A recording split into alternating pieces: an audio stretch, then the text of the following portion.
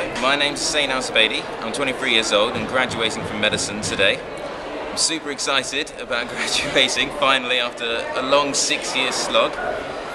Really, when I went to St. George's, it was quite a struggle in the first couple of years, but really I decided that with organisation and time management, that was the best way for me to get over the different struggles that you're going to face throughout university. And I think it's worth it now that I've come to the day and I've got my special hat. So yeah, so hopefully with this in mind I can move on to the future.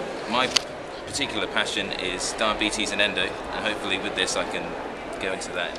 Well, best memories actually from Holes in first year, when in about the first day my new flatmate, which I just met, we were in the lifts and we were going down to the free barbecue that I was eagerly anticipating, and he decided to test whether the lift could take someone jumping in it, which he did successfully, and we were stuck outside. And I remember thinking, this is probably the worst time, I want to get to that free barbecue, but he ended up being my best friend, and so the chat we had over the 2 hours in there was worth it.